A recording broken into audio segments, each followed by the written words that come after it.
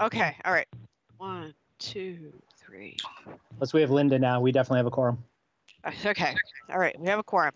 Then I am going to go ahead and where's the record button? Oh, I can't record this. Orca's here. Orca is recording. All right, I'm going to go ahead and call the meeting to order, or should we wait for Jeremy? What do you think? Call it to order. Let's move. Okay. All right. All right.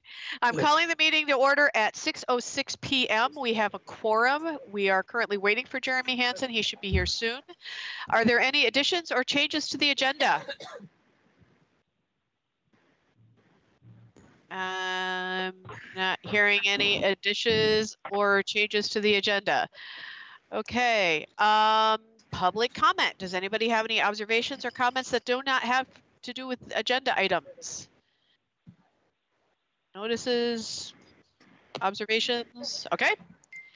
The consent agenda. I do not have the details of the consent agenda in front of me. So what we'll do is we'll hold on that and we could go to the financial report. Since I have the people here for the financial report, does that sound reasonable? Sounds good. I sent the financial report was sent out earlier. Just in summary, there's just under $375,000 in the bank, of which $322,500 are grant funds committed to pre-construction activity. The balance of about $52,500 is for administration, most of which is budgeted.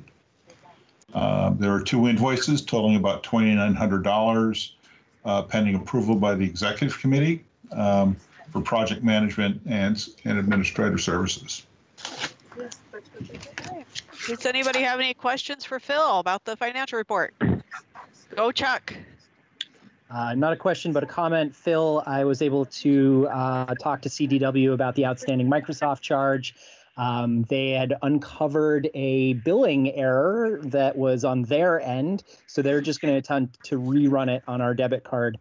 So you should see that transaction come through this week. Great. Okay. Thank you. All right. Nice to have it there. Walker, did you have a question? Go ahead. Siobhan, this is RD. Can you, am I participating in this meeting? I'm unclear. I can't see the rest of you, and I want to make sure I can be heard. I can hear you, RD. Excellent. Thank you. That's all I need to know. I can hear you. Good. So since we can't see you, if you would like some attention, you're going to need to make a noise. Go boing. I got it. And then we'll know that you want to say something. Thank you. Okay. All right. Oh, there's Jeremy. There's me. Hi, Jeremy. So we've started the meeting. Recording is going on. We've done additions and changes, public comment. We skipped a consent agenda because I didn't have the materials in front of me, and we just did the financial report. So Thank that's you very where we are. much. Yep. All right. So why don't you keep going while I find my agenda, because I just sat down. Berlin Elementary is closed, so we had to find alternative accommodations. Okay. So is Jeremy Matt here? I don't see Jeremy Matt. He's not here yet either, so we can't do the clerk's report. Jeremy Antides, can you give the PM's report, please? Absolutely, I can give the PM report. So we let's talk about contractors and where they're at. The pole inventory just passed the 50% milestone. So Yes. we've got half of the poles in our 5 towns have been at least some level of data recorded on them, not equally for all because some are more difficult to get to than others, but we certainly have a ton of data. And then we also have folks are in all 5 towns. Alan, including Worcester, you ought to see or hear or notice that there are folks out there monitoring polls. And then we have the high level design is at approximately 15% complete. That one's a little tricky to get a full percent complete on because the various tasks don't add equally to the percent complete. but that 15% is as of 2 weeks ago, because we have our biweekly meetings on Thursday, which is when we get our update. So that number will definitely change, and we are on track to have that completed by the end of the year. So that looks good. And then we also have a similar amount complete for our Northfield Roxbury. And we are also due for our biweekly update. So the information we have for that is a little bit stale. So we should be getting more information on that this week as to what our continued progress is on Northfield Roxbury. And on Moortown, the CARES grant progress really has been zero. We have done pole inventories because they overlap with the pole inventory information that we've done with that we just had to do for Moortown, so there happens to be an overlap there. But it's looking very unlikely that we're going to get progress suitable to capture the monies available for that grant. So that's, I mean, we haven't spent any money, so it's not a clawback situation, but it really does not look like we're going to get there at this point in time. Jerry, do you have a sense of when, when do you think we should cut bait then? I mean, because it sounds like, you know, if it's not likely to happen, I mean, if anybody else has any thoughts, I mean. Yeah, I think we're getting close to cutting bait time, but I'll let David chime in. He and I have been going back and forth on this. So I guess I'm not muted. The probability is 50-50, I would say at this point. It really depends how quickly we can get a developer operator signed on board, because really it'll be up to getting them to do it. And from what I gather, it doesn't take it does. The pole make ready is probably a bigger problem than anything. And this week we should be figure out, we have all the pole inventory done in Moortown. In every pole, we had the contractor decide rank level of make ready requirements from none to low to medium to high. And so based on those numbers and looking at the Moortown CARES route, we should be able to say yay or nay just on pole make ready. And if I just took a peek just before the meeting, it looks like most of those poles need work. So yeah, and a lot of that work is clearing, just to be able to get to the pole, is, you know, clearing the brush that's grown over time. So that's a time-consuming process. But yeah, as David said, David says 50-50. Okay, but we'll make that decision pretty soon, I believe, Dave, right. Jeremy. Okay, that sounds good. Can I tap in here, Siobhan? Okay. Yeah. Go ahead, absolutely. Chuck. It's all your meeting. Yeah, go ahead, Chuck.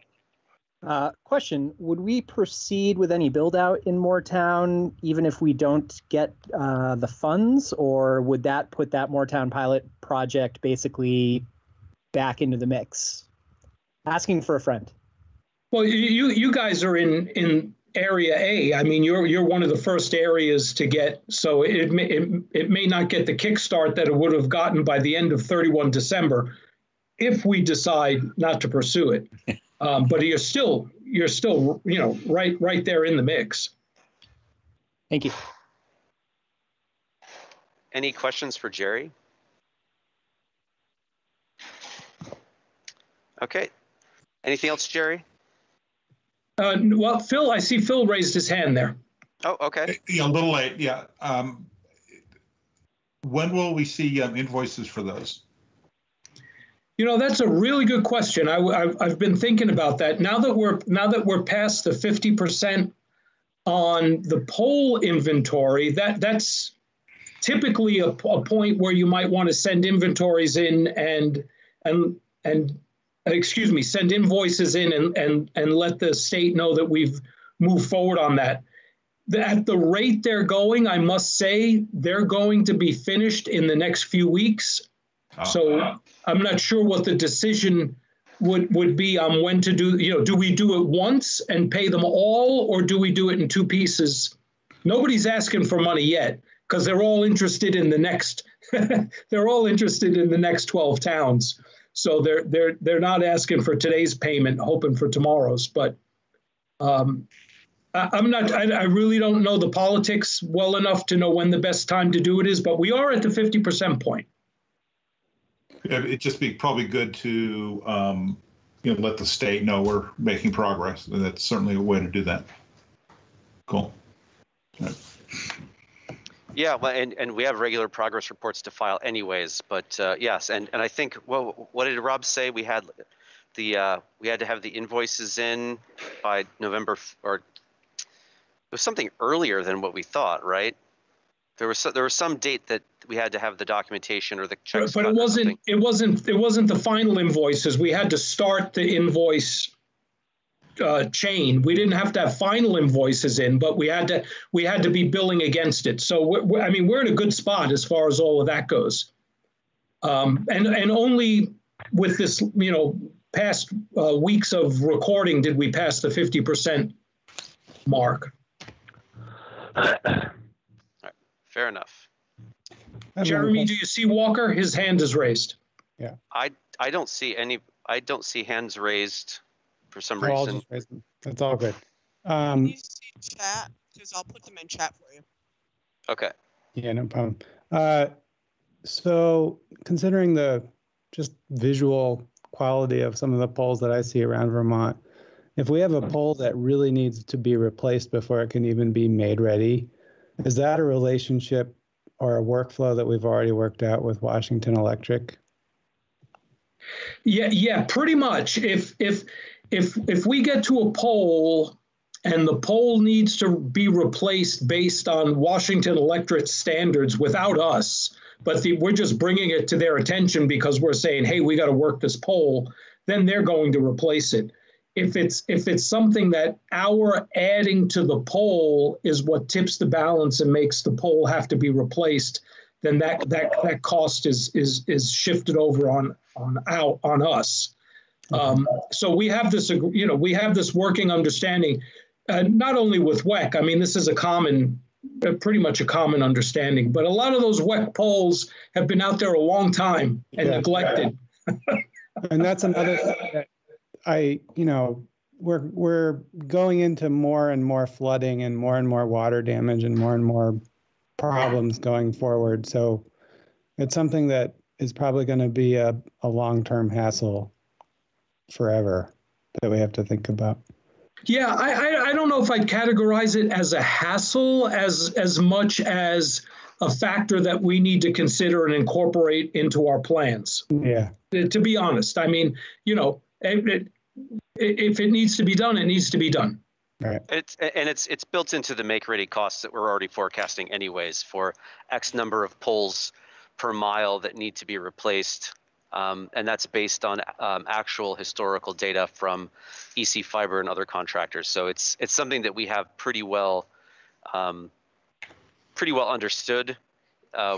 Whether it actually hits those numbers or not, it's impossible to say. Again, until we get folks out there and you get some analysis done. But yeah, I think we have a pretty good sense of it. Awesome. Cool. Yeah, and let me just add to that, Walker. We it's actually a high number of poles being replaced that we're kind of conservative in that because we've seen some pretty high numbers from recent work that's been done with WEC, so we're incorporating that information. So yeah, it's expensive, but it needs to be done. It needs to be done, and I think it's something we can communicate to towns in our outreach that, during this inspection, we're not only laying, a plan for fiber, but we're also kind of upgrading the whole system, or we're spurring it to be upgraded. That's a good point. Yeah, that's true. Okay, Siobhan? I just wanted to comment that I have seen on Bisson Road, which is right down the road from me, Washington Electric was out clearing brush around the poles all along the route there. So I know that they're at least out doing some work someplace on their own because they had their sticker on the truck. Cool. So, Siobhan, do they have their sticker or our sign? It had Washington Electric Co-op on it, on the side of the truck that was doing all of the chewing stuff up. yeah, we don't have any folks out in Orange just yet. Okay. And they're doing regularly scheduled maintenance that really has nothing to do with us at this time. They're out there doing what they need to do on their schedule. Mm-hmm. All right. Any other questions for Jerry? Okay. Not yet. All right. Let's move along. Pre-construction grant. So we submitted the pre-construction. I see you giggling down there, David. Yeah. We submitted the pre-construction grant last week, Thursday, and their timeline. I'll talk about their timeline before we go back to the issues. They want to have it 7 days in advance so that the board can review it before their meeting. They don't have a meeting this upcoming, or they didn't have a meeting this week, but we're going to review it on Monday, this coming Monday, as I recall. Rob Fish has sent us some follow-up questions, which some of the things that he was asking were,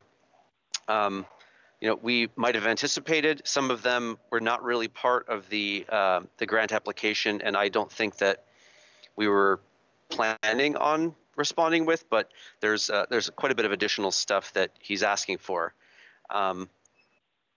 And he's asked us to essentially, and please, if I'm misunderstanding this, David or Jerry or Ray for that matter, or if he wants us to essentially to resubmit the packet again.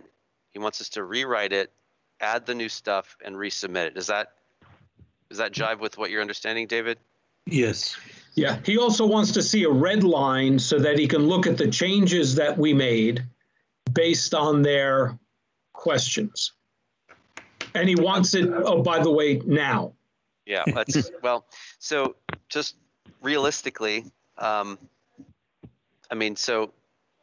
it's not going to be today, maybe tomorrow, but so I don't know if that resets the time clock to review it, but yeah, we will take another swing at it because there were some lingering questions, I guess. Anything else that we should be talking about with this? Yeah, they're limiting us to less money than we need for pre-construction.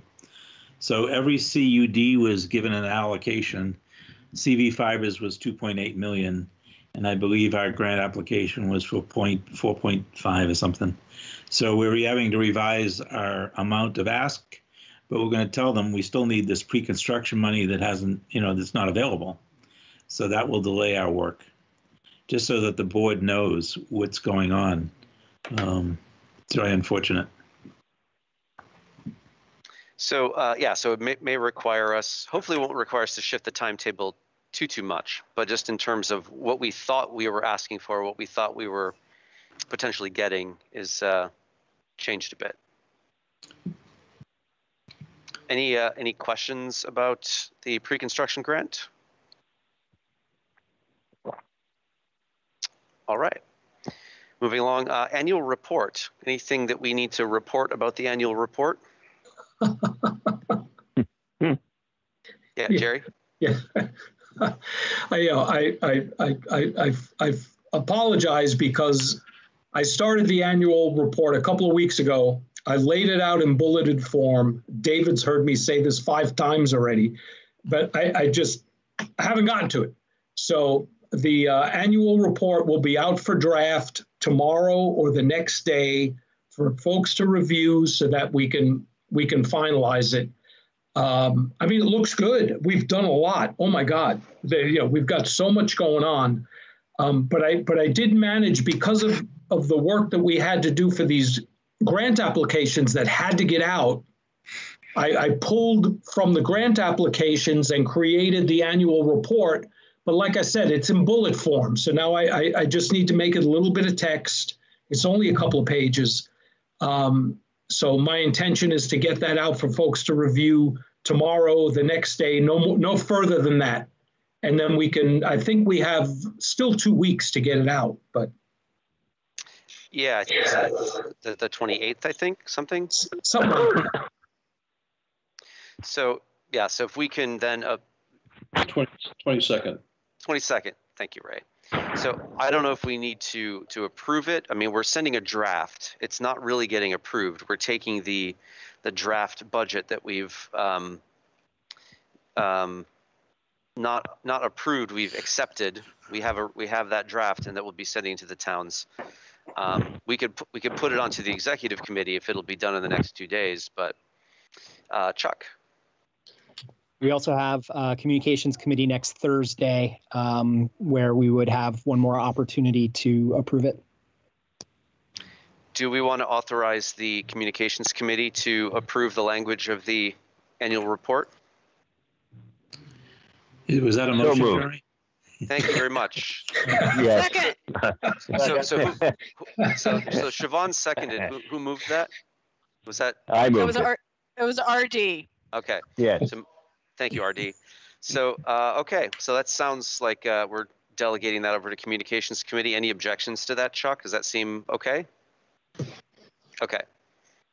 Any other thoughts on this? I'm going to try to get this out to everybody tomorrow or the next day, and then we can move it over to Chuck. And we have do have a discussion time set for in the executive committee if there's anything that we want to talk about then, and then the communications committee can take it from there as well. Okay. Any objections to this motion to assign this task to the communications committee and have them be the gatekeeper? Okay, I'm going to say that motion passes unanimously then. Let's see, town outreach update. Do we have any updates related to ARPA funds, town updates, etc.? Siobhan, then Chuck. I met with my select board a couple weeks ago. They were ostensibly talking about, it was originally about the letter that we had sent to them, I don't know, a month ago, about saying we may need you to have a cabinet that we can put stuff in, or I can't remember what we called the technical need letter that we sent to all the towns. And so they had questions about that, but they had forgotten that they had questions about that by the time we finally managed to meet up. So they weren't clear. They couldn't remember exactly what they wanted to know. So I kind of explained what that letter was saying, and then they wanted an update on how everything is going. And they're very excited about how everything is going. They do have a committee that is working on how they're distributing their various funds that are coming into the town, and we are high up on that list. There's just they seem a lot more excited and a lot more interested now than they were 2 years ago. So I'm really pleased. We had a really good meeting, and they're really looking forward to getting the report, which they never cared that much about before. So yay! And that's my report back. Very good information. Thanks, Siobhan. So Chuck, David, then Alan. I met with the Moortown Select Board last week again, and sort of the same status quo as before, where they remain very favorable about the project and very excited to hear that, Moortown remains top of list. However, they are very much holding the Vermont League of City and Towns line of playing wait and see, and are unwilling to commit funds just yet. It sounds like when they're ready to decide, we will get a portion of it. However, they're not really ready to decide about any of it just yet. So, the league, if you're not familiar, the league has been advising towns to be very slow and deliberate and conservative about how they decide to use these funds as new information emerges over time that helps better clarify the different ways you can use it. And so they're definitely following that. And of course, in our community, and in fact, as our backup delegate, we have a very influential member of the league. And she definitely has the ear of the select board way better than I do. So, I did my best to answer all the questions they have, but they're just not willing to move just yet. Okay. David Healy, Alan, David Lawrence, and then Jerry.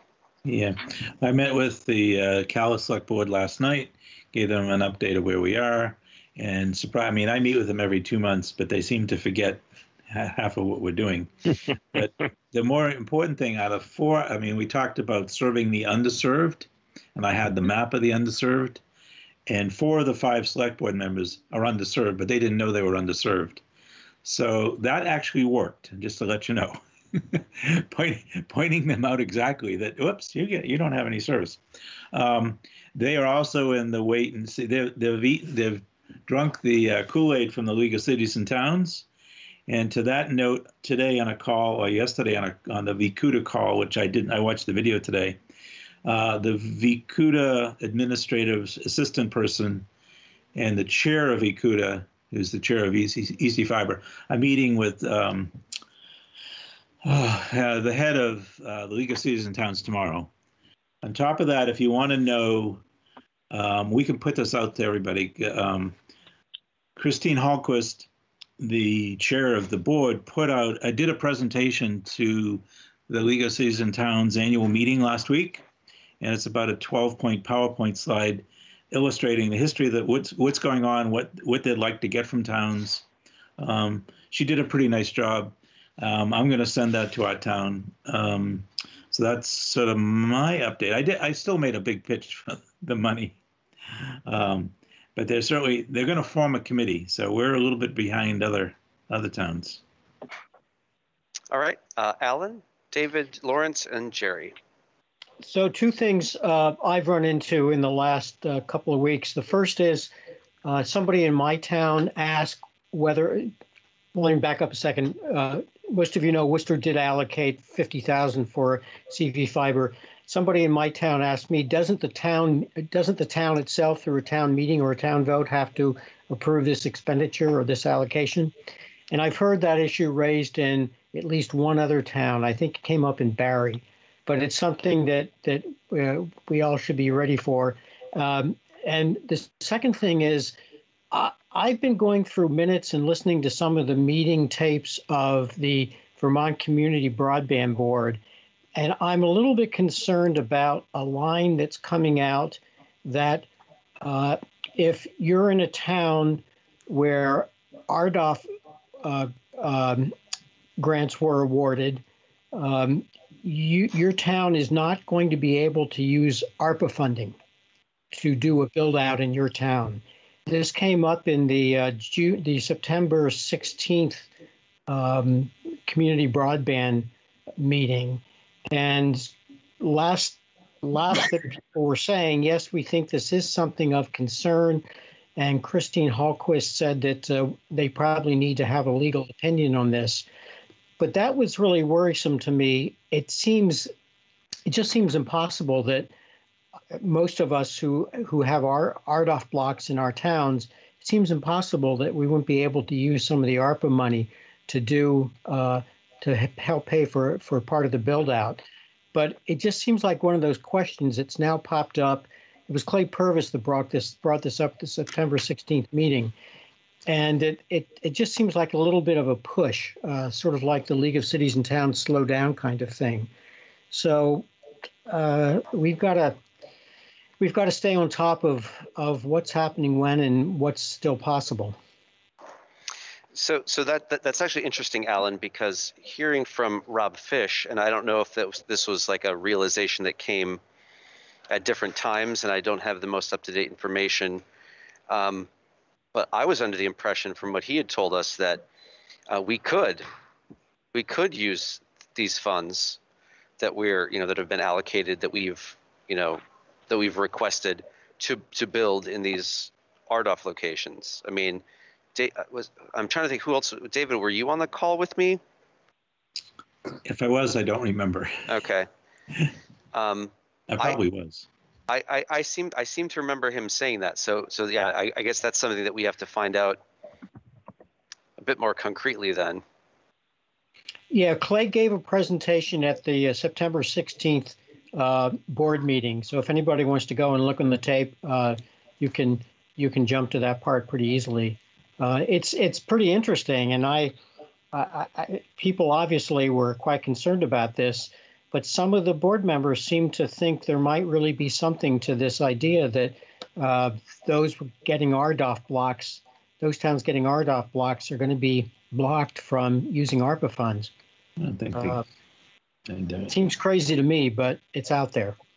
What? Yeah, the department wants us to fail. All right. So hold on. No, never mind. Okay. I'm finding it difficult to imagine what the connection between the RDOF blocks and ARPA funds might be. Well, I mean, why should I don't see I'm not sure I see where the line of logic connects these two. The line of logic is the federal government doesn't want to spend twice for the same sorts of improvements in the same location. So they're saying FCC got this. RDOF is paid for. It has this federal budget line and it's covering this. I mean, that's the logic that I imagine that they're following. I don't know that the rules actually say that that's the case at all. But I mean, so this is, I think, where the legal opinion has to come in. RDOF blocks only exist in places where groups haven't availed themselves of previous rounds of federal grant money and assistance, let's say. All right, so I've got David Lawrence, Jerry, Tom, and Jeremy. So Dave Lawrence from Middlesex, the select board, by way of the town clerk, contacted me to join their meeting a week from today on the 19th, because Grace Vinson is going to be there to speak to the select board about the ARPA funds, from the Regional Planning Commission. And Peter Hood, our eminent selectman, has asked specifically, he has two questions about how would the Middlesex residents benefit by turning over some ARPA funds to CV Fiber, and that's pretty straightforward. But the one question I wasn't quite sure about, the second big question, is whether there would be a provision for low-income Middlesex residents to get a discount on broadband if Middlesex donates ARPA funds to this project. And so, I don't know that they might be orthogonal issues. Like I guess our overarching question is there going to be a low income discount at all? All right, there you go. Batter up, Jerry, rather. Yeah, I'll use this to answer that question somewhat, and then also take my hand raise at the same time. So one of the things that we've been thinking about as to how to deal with these town ARPA funds is to pay for the drops. So, and pay for the drops means if you're going to get a service and the service is going to cost $55 a month, that's great. But there's all of the everybody that is in this business also has a cost for getting from the nearest pole to your house, and that's called the drop. So that cost can be $500, it could be $200, it could be $1,000, $1,600. It's not cheap. It depends on where you are, especially in Vermont. You could have 3 poles before you get to the guy's house, right?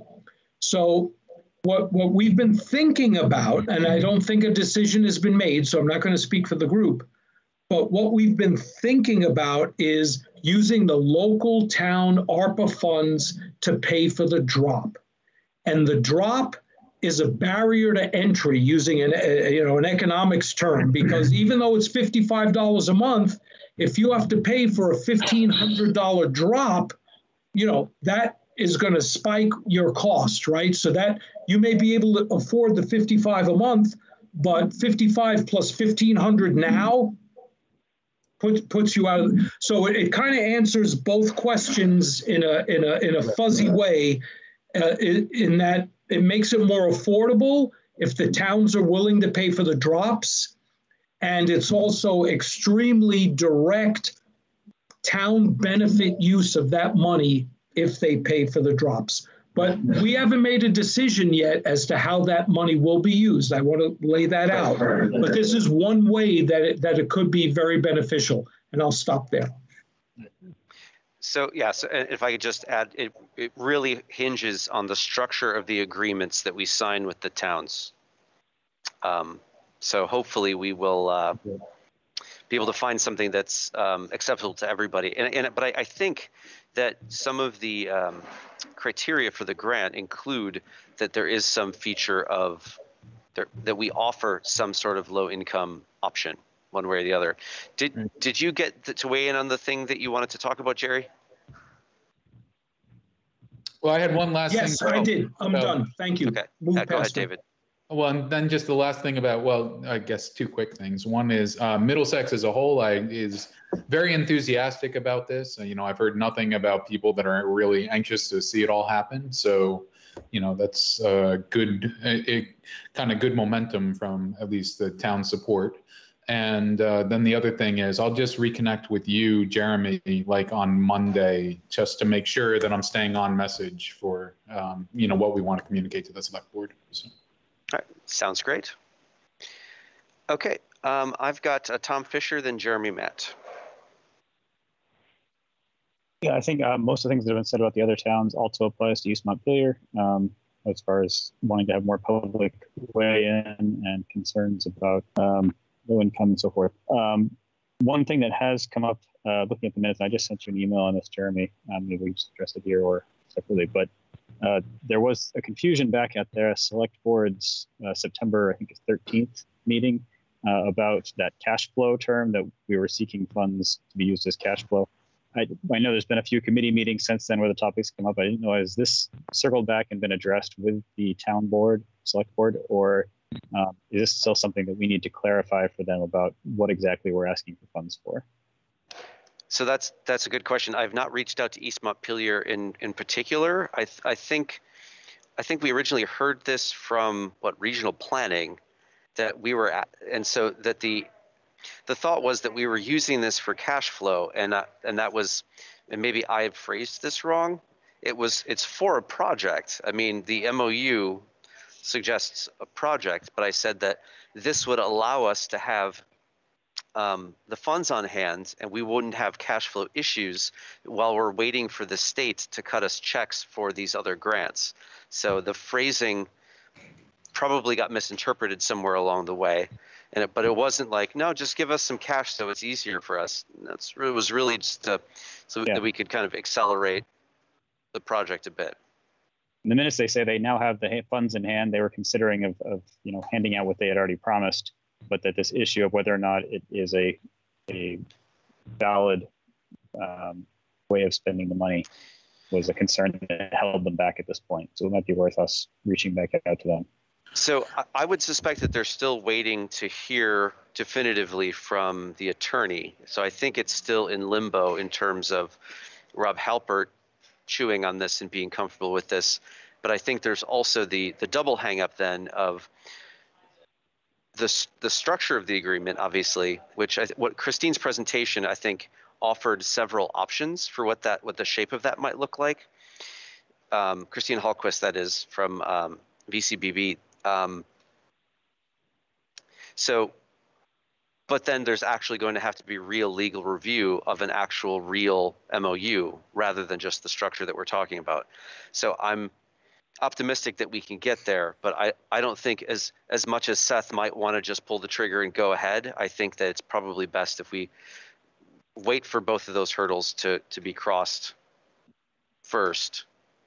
But I mean, is it valuable if I send Bruce an email, or if I send Seth an email, or if I call them and just say, I think I misspoke? Is that valuable? I think it would be valuable for one of us too, yeah, and I'm happy to do that. But it might be better coming from you so you can clarify exactly what the intention is here. Sure. And do you think it'd be better for me to talk to Seth or better to talk to Bruce? Probably Bruce. Okay. Okay, I am adding it to my list. Call Bruce in East Montpelier. All right, I have Jeremy, Matt, then Siobhan. Yeah, so this is about the ARPA thing that Alan brought up. Is that is that a prohibition, presumably for towns that got RDOF money like through the R consortium, or is that any town that got any RDOF money? Like, for example, I'm thinking about Orange, where it was consolidated at one. Would they then be ineligible for these ARPA funds? Yeah, Jerry. Sorry, two computers at one time. Somebody please correct me if I'm wrong, but I believe the RDOF is by census block and not by town. Yeah, so if correct. there are multiple census blocks in each town, so it doesn't. It's more granular than that. And somebody please correct me if I'm wrong on this. That sounds like it could get extremely confusing then. Right. Does that answer your question, Jeremy? Ish. Ish. I mean, it's, yeah. Okay. Siobhan? Unmute myself. I just wanted to add that the VCBB is taking affordability seriously. They've had a presentation from Holly Groschner, who shared that with us in the policy committee. We are working on baking affordability and keeping low-income Vermonters high on our list of making sure that we're doing as much as we can to reach out to them. But that is a larger issue than just us. But so that's why VCBB is looking at this.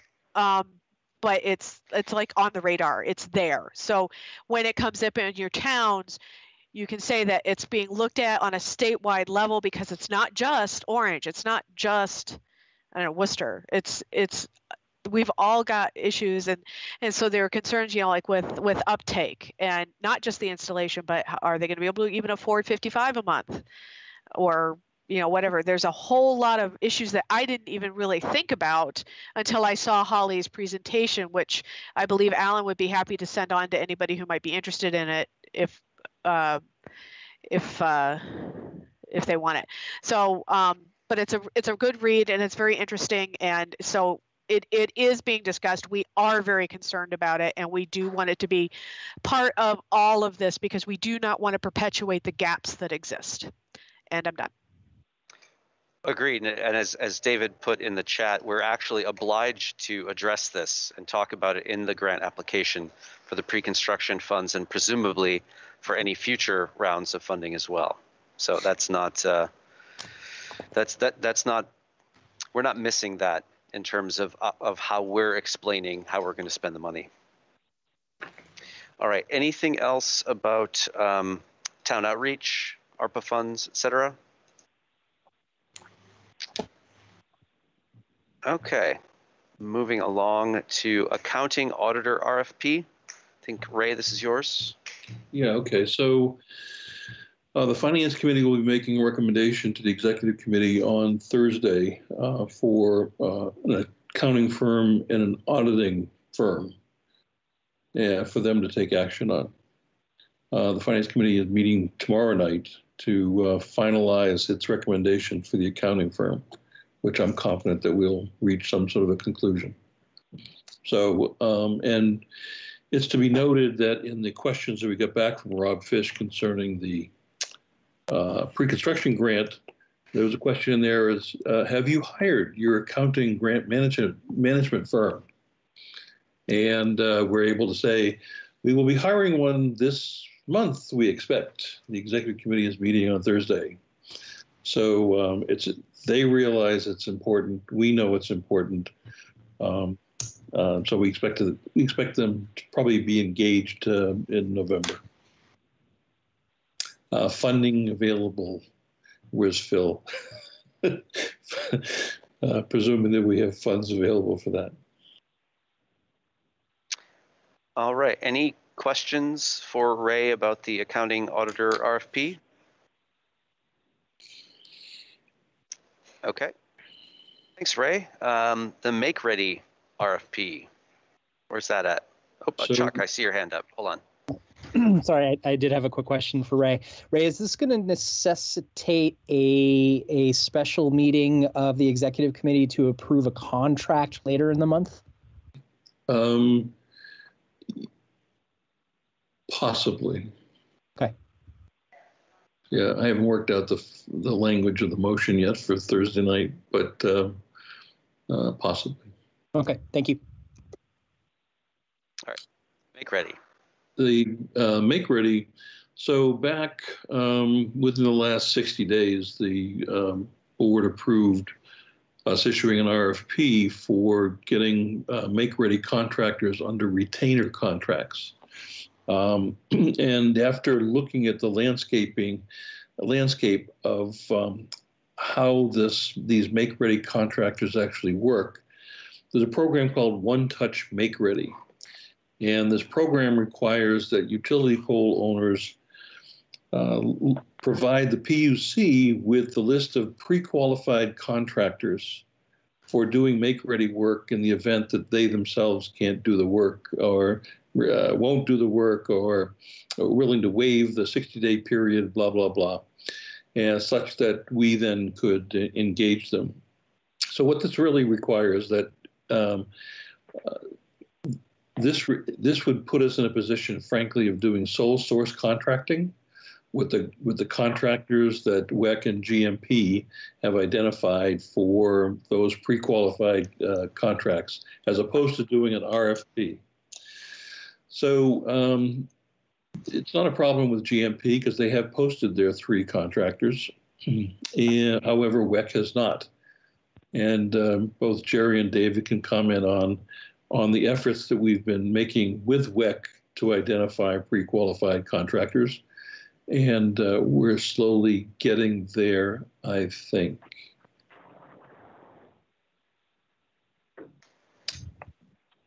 Okay, any questions for Ray about this?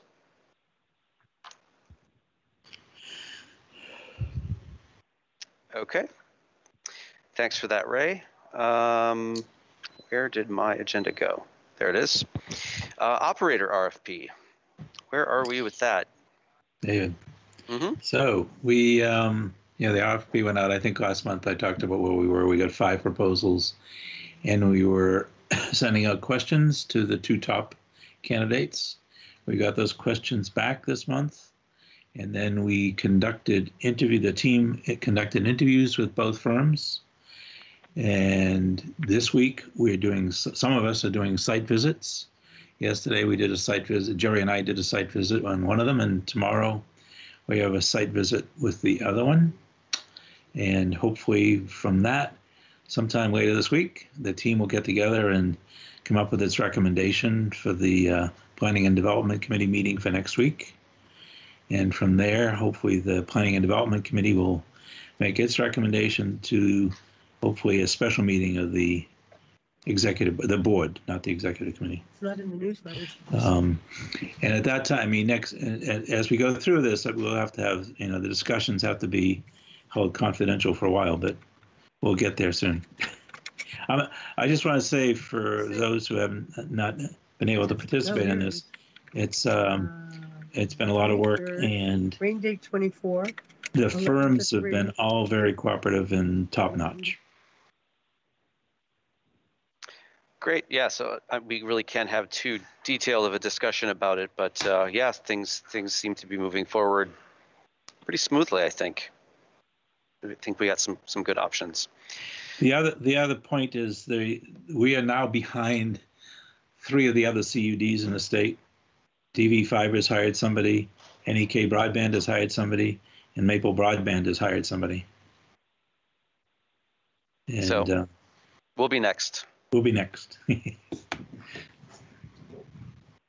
Okay. Oh, and by the way, the other thing, both these teams will be doing the engineering design and all the construction managing it. So they take these both projects. The teams are going to be responsible for everything from development to construction to procurement to ISP to marketing to everything. So I think when you hear the whole proposals, you'll be very happy. I'll be very happy anyway. I think you're right. Siobhan? So that when you said procurement, that reminded me that VCBB asked all of the CUDs for how many miles do we have to cover across the whole state so we could do a big purchase. Yeah. So that just, I'm sure that everybody's thinking about that, but I just want to get that back out there in case it had been forgotten. Yeah, there's a lot of moving parts in terms of how that's going to work with VCBB and VCUDA and the individual CUDs and the funders and the state. So yeah, it's there's a lot of cogs and gears, but it seems like that process is moving forward with bulk purchasing and some other fun stuff. Yeah, David. Yeah, the state has found a vendor who is willing to sell us 1,000 miles of fiber of 2 different kinds and has it available. And right now the backlog for fiber is 6 to 8 months. So we are hopeful this thing will work out positively. Anyway, that's where it is at the moment. But it's also one of the really great effects of having a VCBB and VCUDA, that they can go and chase this down, and VCBB anyways can sort of have the gravitas of the state of Vermont, like that they're part of government and they can go and sort of snap, not that they snap their fingers and make it happen necessarily, but that they're taken seriously when they say we want to buy 1,000 miles of fiber, and that's not something that they've done. They don't have like an existing contract for it. So yeah, that is good news. Any other questions for David about this? Okay, I think we got a short one tonight, folks. Did we miss any agenda items that we need to go back to? Consent agenda. The consent agenda. Okay, so I move that we and the clerk's report. The clerk's report. Okay, so let's do the consent agenda first. I move that we approve the September 14th minutes in their most recently provided form. Second. Okay, Siobhan got it first. She got the first, second. Any further discussion? Any objections? Okay, passes unanimously. Jeremy, Matt, anything to report? No, I've been keeping up with the minutes, but that's kind of been the bulk of what I've been working on. So that's my report. All right. Any questions for Jeremy? Okay. So let's go to the round table. I see. Let's see. RD. Yeah, I'm still here. I didn't raise my hand during the recounting of approaches to select boards, but I've been in conversation with my select board 3 times. They are following the League of Cities and Towns recommendation, holding back on making any commitments, but I think they're very favorably disposed to making a contribution, and I think Worcester has become the benchmark. So I'm very hopeful that they will be, if we can, that the cabinet will kick in some ARPA funds. Wonderful. That's great to hear, RD. Thank you for that. Alan. This was an interesting meeting because I think we're beginning to realize there's a lot of information out there, but not all in one place. And trying to put all this stuff together is getting more and more difficult, and knowing what's really happening, like with the RDOF funds and ARPA Flash and that kind of stuff. One of the things I wondered about is anybody monitoring the Community Broadband Board on a regular basis for the CUDs and issuing summaries of every meeting with bullet points for the most important items that came up? Kind of. I mean, there's a hire for, what's his position name for VCUDA? Is he executive director? I don't know what he is. Project coordinator. Okay. Project coordinator. Yeah, so he's at all of those meetings. We hear from Rob Fish from those meetings. But is there something, specifically organized so that the CUDs get a kind of the lobbyists report, like you might expect a lobbyist to provide to a client or something like that as they're sitting on committee meetings? Not as such. I guess I find it really valuable to sit and listen to the community broadband board meetings. I mean, a lot is being discussed that is going to have a big impact on what we do and what all the other CUDs do. It's everything from equity issues, as Joanne was talking about earlier, to the RDOF and ARPA stuff. And it just sort of, it makes me feel nervous that we don't have almost like a journalistic ongoing reporting of what both the Community Broadband Board and as well as the VICUDA board is doing. It just would help if we had a more centralized information bank, I think. Fair enough. Jerry, you want to respond to that? All right, Alan. I heard you identify a problem. I'm waiting for your solution. I mean, so what do we do about this? I mean, can we have somebody that is going to be at each meeting, or do we talk to the gentleman that's at VICUDA and say, hey, this should be on your part of your job description that you do this for all the, I mean, what you've identified is spot on. I'm just not sure where in the volunteer world we're going to fill that gap. Yeah, it's a good question. I mean, one idea I had was to get a team of people, and each one of us over a period of 6 months would agree to rotate on who is reporting on, say, a community broadband board meeting. So we wouldn't have to be doing it every time. And I'd be willing to try and give that a shot, but maybe John Walters is John on the call tonight? I can't tell, but he's here. Maybe John would have some ideas about how we could. Hi, John. Maybe John would have some ideas about how we could do some closer monitoring of the community broadband board. I mean, as a former journalist, I have to tell you, there are some terrific stories that somebody should be writing about some of the issues that are coming up in their meetings. And I'm just amazed that the press is not making much of an effort to cover this. That's really what we need. We need press coverage. And there isn't that. And so we've got to figure out a way to get that information ourselves.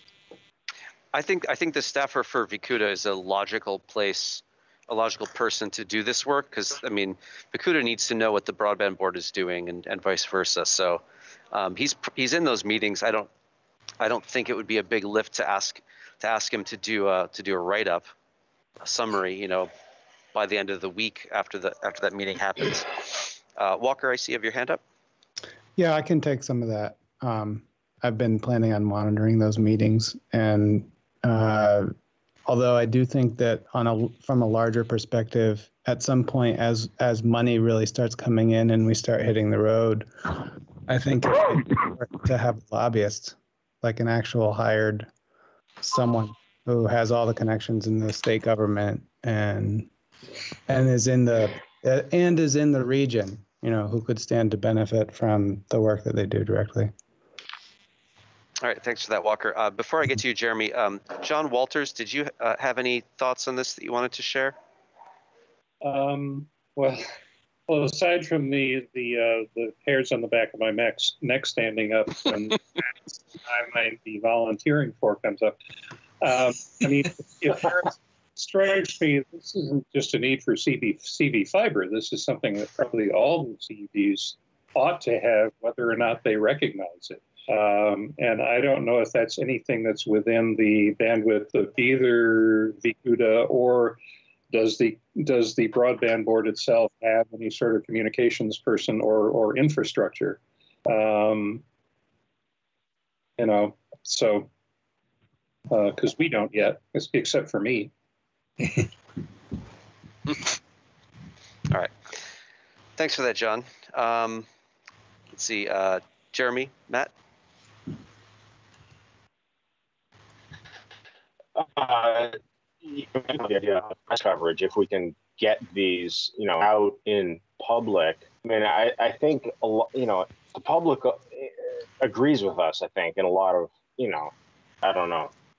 Maybe we can kind of get the court of public opinion on our side. That could help with some of the issues that we're having in terms of getting what we need to get this built. So, I don't know. From just what I see on social media and, talking to people, there's still very, very little awareness of the whole world of the CUVs. The board, the delegates on the board are up to their necks in this stuff, so they are aware of everything that's going on. But despite the little efforts that I make, not a lot of it is seen out in the general public, and that doesn't happen immediately. That's something where you have to basically hammer them over the head with it. But it's politely, but it's it is an issue. I don't know how often I see people on Twitter complaining about their internet connection speeds and bemoaning the fact that they don't have any alternatives.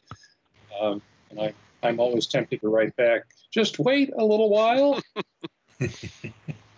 Yeah, there is need for more outreach, not only by us, but by the structure of CVs. Jerry, you still have your hand up. Did you have anything else that you wanted to add on this? No, I thought I lowered my hand. I apologize. Oh, okay. All right. So I think that was Alan's. So let's go to Christopher. Anything you'd like to add? Christopher is actually here with me at the Maple Woods, by the way. No, I mean, we have the Waterbury presentation on Monday. But other than that, I think that's about all I have to add. Okay. Not super exciting. Christopher, your Maple Woods looks a lot nicer than Jeremy's. Doesn't it? Yeah.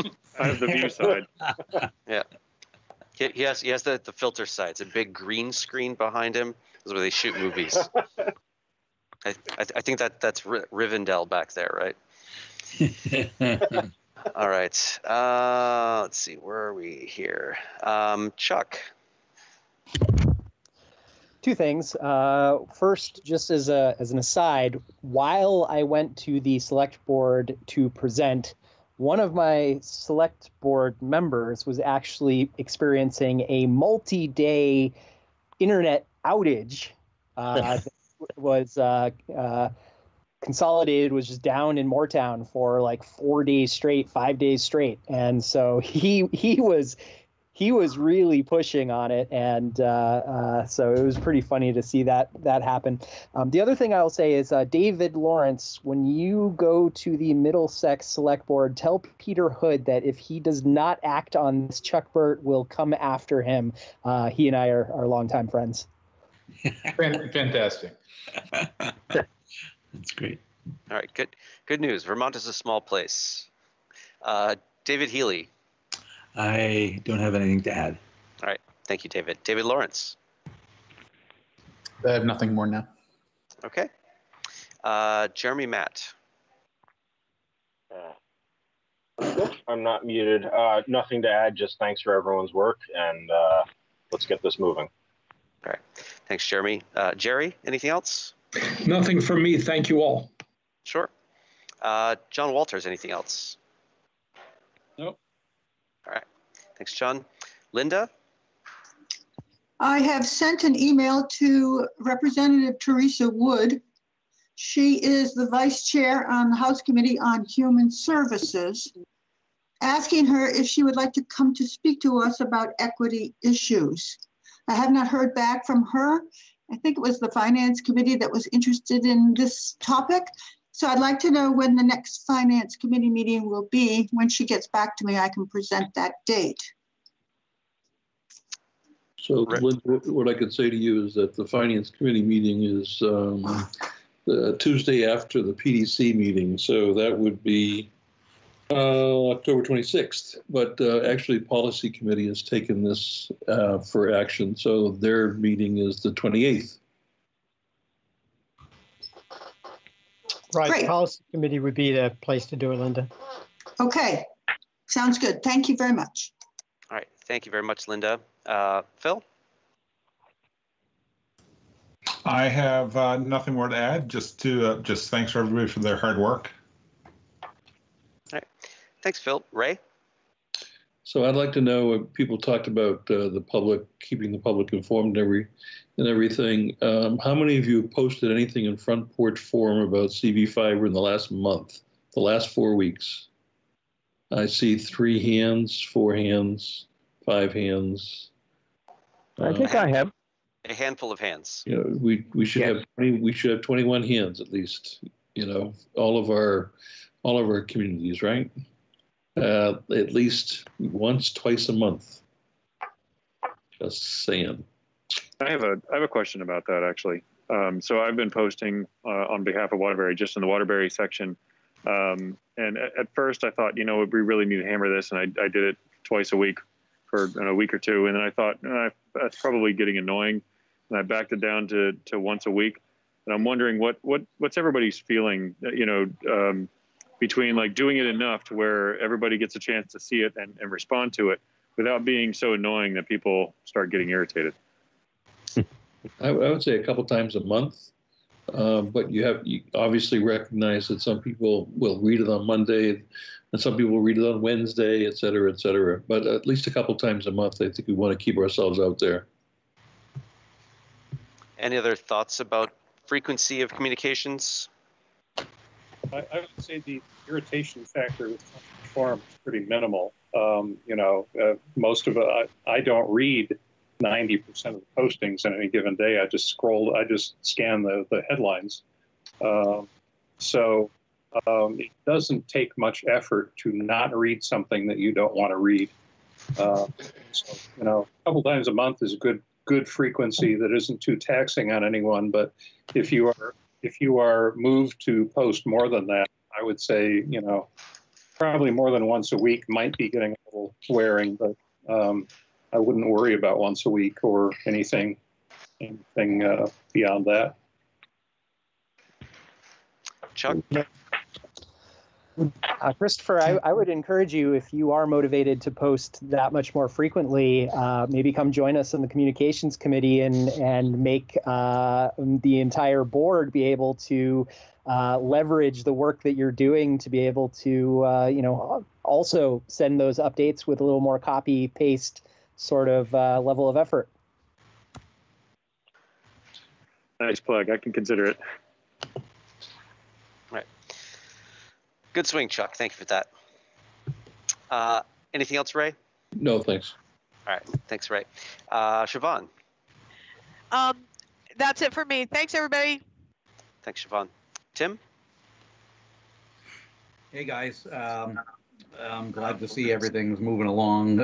I don't get to join these as often as I'd like because I'm in 2 bands and a full-time job and do shows on the weekends. But sometimes when the meetings come up, I'm just not able to get to this. But I love seeing all the information and the updates when I do, and I love to see the minutes of the meeting. And I would say the Front Porch Forum posts, they have to be short and sweet, maybe just with a link every time, because if you've ever noticed Front Porch Forums, when people post long things, your eyes just glaze over them and scroll on to the next one. So you don't want to be that type of inputter coming on the Front Porch Forum. And me and Ray share the same Front Porch Forum for Northfield. Roxbury doesn't have their own. So whenever I see Ray has stuff up there, I try not to double it and clog the bandwidth or anything. But I think shorter is better. And if there's more to be said, a link is the way to go to get something up. All right. Thanks for that, Tim. Walker? I wouldn't discount our little best in our communication design world. All right. Can't hear you. Sorry, Walker. Walker, unfortunately, your try turning off the video because your audio came out really, really terribly. We couldn't hear what you were saying. Can you hear me now? Yes. Yeah. Hello? Hello? Great. I have horrible internet. Sorry. So I just wouldn't discount the power of direct mail. I know it sounds a little counterintuitive, but sending just a card about who we are and what we're doing with a link or some kind of contact would reach some people that need reaching that might not be seeing this on Front Porch Forum or any other online source. All right. We've done a limited amount of that in the past, direct outreach in terms of doing surveys and such. But I think we will likely do that when we're ready to actually actively reach out to folks who are along the route of where we have fiber going. Yeah. So I will take the last one here. Josh Jarvis had something else come up. He sends his regards that he couldn't make it. There was something else I was going to add, but I am completely spacing out on what it was. But apologies for being late. The elementary school is not going to be an option for the foreseeable future.